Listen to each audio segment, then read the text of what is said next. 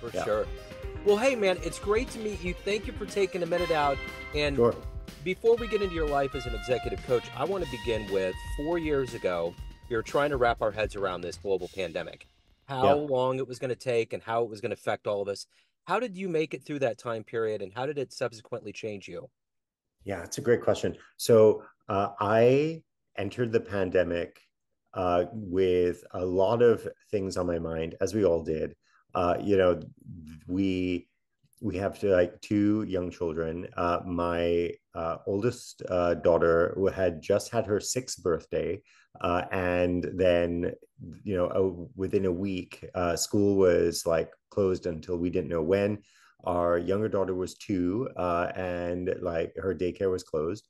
And so, immediately I think back to that time and I think about our kids, and like many people, what they went through, and how we were all going to help them through it. So yes, dealing with the terrible twos, when we're all sequestered at home, really challenging.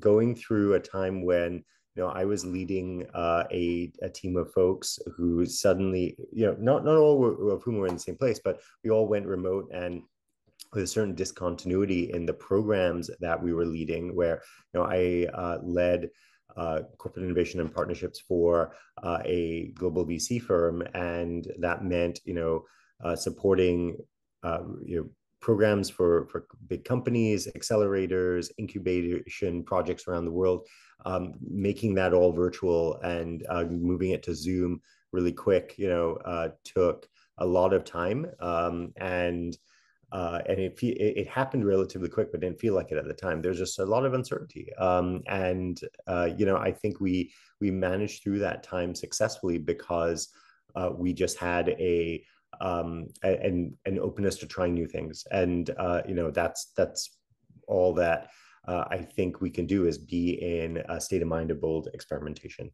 Whether it's how are we going to help our kids, thrive and learn at home, split our time as parents, get the groceries, or even manage things uh, for dozens of startups in multiple geographies. So you're leading powerful people to a more powerful place, Yeah, to simplify it, so to speak. But if I yeah, was to put you in front of a bunch of third graders at career day, and yeah, one of the kids looked up and said, "Hey, what do you do for a living?" How yeah. do you answer that child? I help people who have a lot of responsibility, who are leading other people, to make great decisions and be the best version of themselves, just like your coach, when you play little league or soccer, wants you to do the best you can and have fun doing it. Yeah. So what did you want to be in the third grade? What was your dream? When I was in third grade, I wanted to be a zoologist. Okay. Yeah. Did you ever pursue it? No, I love nature. I love animals. I care about the environment. Decided I wasn't going to be a scientist. I wanted to do something though that was very creative, and allowed me to build things as well. And so business became an avenue to do that. I found myself studying finance and working with startups from the time I was in college, when I had a transformational internship in the summer of '99, and that has been the bug I've caught, and the thing I've been working in since. So take me back to where you were born and raised and how these seeds of being an entrepreneur and being Yeah, somebody that leads leaders. How did this happen? yeah. So I have had a childhood marked by continuous change. I was so my mom's from Malaysia. My dad is from India. I was born in Malaysia, but like lived there till I was like 6 months old. Lived in India till I was two, and then we moved to the UK, and I lived in England and Wales till I was almost eight. We lived in Saudi Arabia, where my parents were expats for a few years. I went to a British boarding school in India for a couple of years. I went to high school in New Jersey and Massachusetts. So I like before I got to college, I had lived in five different countries. I had gone to like eight or nine different schools. It was like a a childhood of rapid and constant change. And what that allowed me to do was to stop and process, like, what do I need to do? Who do I need to be? How do I need to show up? How am I going to make new friends, adapt to new places and situations? And how that affects me today is there is a high velocity of change that the people I work with are experiencing. And and it is hard for them to sometimes grapple with that. But also, the people that they lead are trying to adapt to that change as well. And so the openness of one's mind, the ability to have a growth mindset and lean into to change and the possibilities it can bring is very important to not just who I am, but like the lens through which I try and help others be successful. So, who's been an inspiration, a hero for you in your life?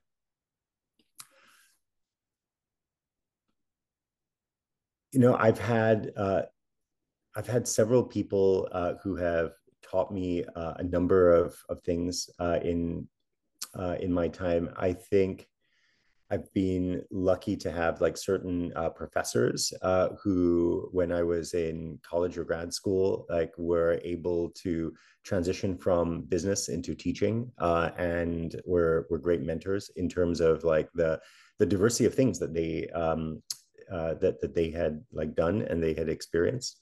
Um, I I think as an entrepreneur, the people I have like looked up to have been, you know, other individuals who lead with like a whole lot of heart and meaning, as well as with you know, a lens of possibility, and people who have you know, led with wisdom.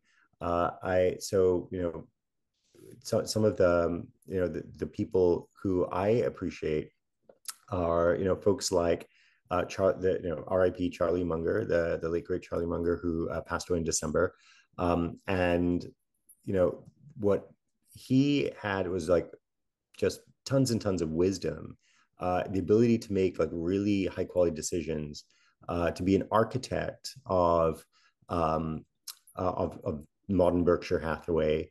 And you know, as someone who was not on day one of his life an investor, Charlie Munger was, I think, a meteorologist in the Second World War. He, you know, went on to become a lawyer. He then started investing. He met Warren Buffett much later in life, and then, of course, they had such a great career. And so, his great depth of wisdom and ability to adapt and be, you know, a different person actually reflects a growth mindset of, no, yes, I have a law degree, but that doesn't mean that's all I can be at various stages. And no matter how late in life, we can discover these things about ourselves that are hugely transformative if we're willing to be brave and do new things. So, if you could meet one person alive on the planet that you find inspirational, whether in the world of business or otherwise, and Yeah, spend some time with them, who would that be? Who would you love to meet and be around for a little bit? it's a great question.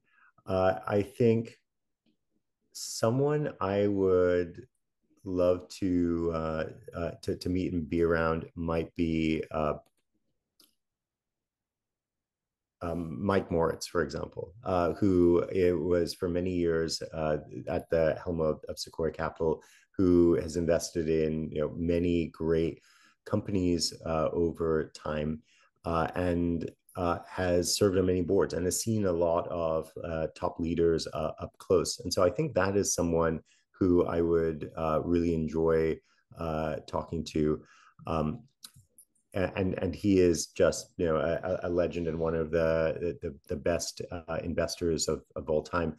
Uh, yeah, I mentioned two investors now, Charlie Munger and Mike Moritz. They're also builders who I can think of that I would like to meet. and talk to, so certainly Jeff Bezos is someone who has like such extraordinary first principles and also an ability to execute on them in a disciplined way. And I think that is like really hard to stick with. So you've been at this for decades. I'm curious, what is the drive and motivation every day to get up, to help your clients be better, and to also yourself evolve as a human? So I have been in one way or another of service to entrepreneurs. And in doing so, I feel just a sense of excitement and possibility of how an individual is going to be better and how they are a lever to affect change in the world through their business, and through the type of impact they can do. So, I might be working with someone um, who is leading a wellness focused company. And I know if they are successful, they're going to have an impact in the lives of many people. I might be working with someone else who is building like software for the hospitality industry. And like that is going to, help in people in a field that is under a ton of pressure and experiencing a lot of stress, certainly given the state of the economy and things like that. So I know by helping those people show up and lead, and seeing that the insight they have, and being able to appreciate the change that they have in their hands, I think that is super rewarding. Yeah. So of all of the clients that you've helped and Uh, gotten to better places, what's your favorite client success story? well, all my clients are today people who are CEOs or have been CEOs.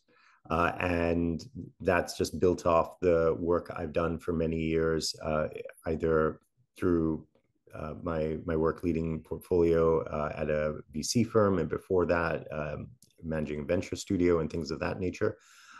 So what I think is like a great success story and sort of maintaining confidentiality is, I was able to work with an individual who, uh, you know, came from a background where he had dropped out of college, was but not like Harvard or Stanford, and he came from a background where he did not have the network and connections to be successful, just off the bat in Silicon Valley. And I think that's a bit of a myth in general, but certainly had a set of circumstances and none of the network that could have helped. And helping him see the possibility of how to tell his story, helping him with a narrative around um, how to pitch his story and be himself was really powerful. And to bring that conversation sometimes to some of the top investors on Sand Hill Road in San Francisco was really amazing. So I got to see that transformation, and this is someone who I had advised in my previous role, and I still get to coach ad hoc today. But yeah, he's building something that could become an enormous, multi-billion-dollar valuation company. But it has been like such a road, and so I see like him being the best version of himself, to go back to that like third grade message I shared before.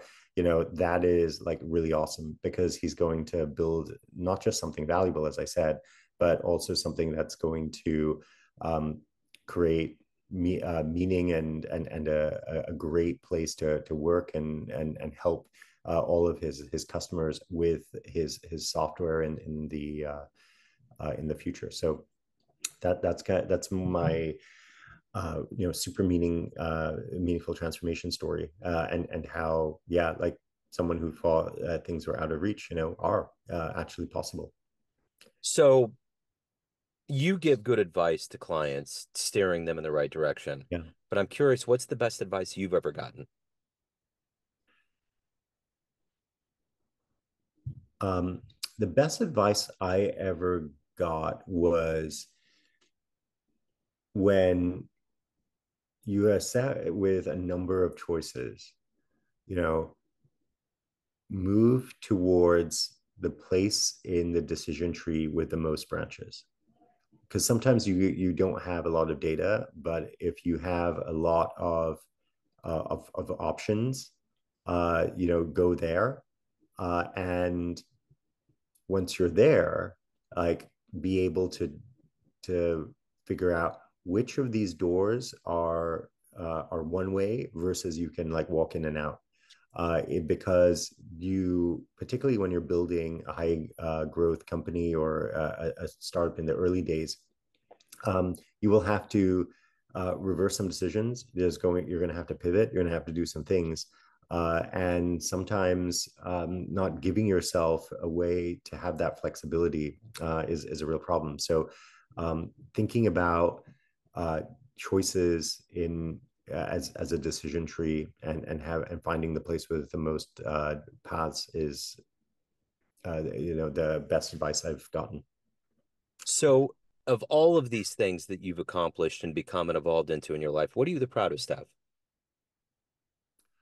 I'm most proud of my role as a parent. I think that that continues to be like my most important job. It's like something I will never be good at, but I just have to show up and do the best version of that every day. I was going to my older daughter's spring concert this week, and actually, my kindergartner asked me, "What's your job?" And I said, "What do you think my job is?" Like, "You take care of me." And like, okay, that's the job. Yeah, that's great. Yeah, So let me ask you this. If you had a dream tonight and ran into the 18-year-old version of you, and you yeah. could give that young version of you a piece of advice based on this life you've led, the wisdom you've gained, what advice would you impart on that young version? And would that version of you listen? I would tell the 18-year-old version of myself um, to not uh, follow your passion and don't talk about passion.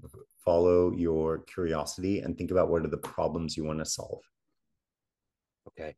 S- and focus on just being deep into solving problems rather than just following what sounds like it's exciting and bringing joy in just a moment, because that is fleeting. So let's stay in this time hop here. Yeah. If we get off this call, time machine pulls up in front of your house, you can go back in time and see one event in human history, or you could go into the future and see what's going on. What are you going to choose? Where are you going?